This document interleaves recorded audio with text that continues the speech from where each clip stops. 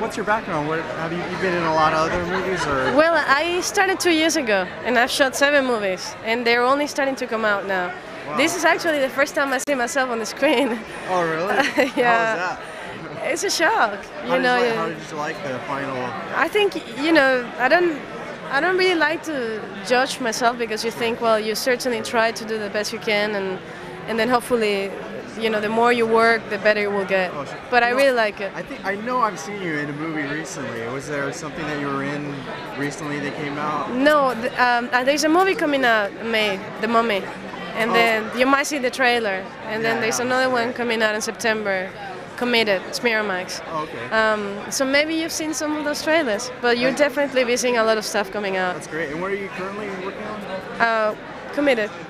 Yeah. Oh, that's great. And I'm a little superstitious. I don't like to talk about my future. Oh, so. yeah. But it's fantastic for somebody like me to come here and find out that if you work really hard and you do things for the right reason, you are given a chance. And I never expected it to be so quick and so good.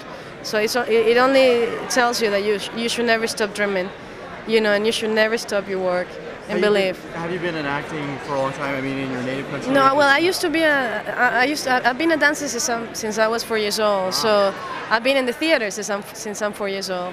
So, but now we'll see.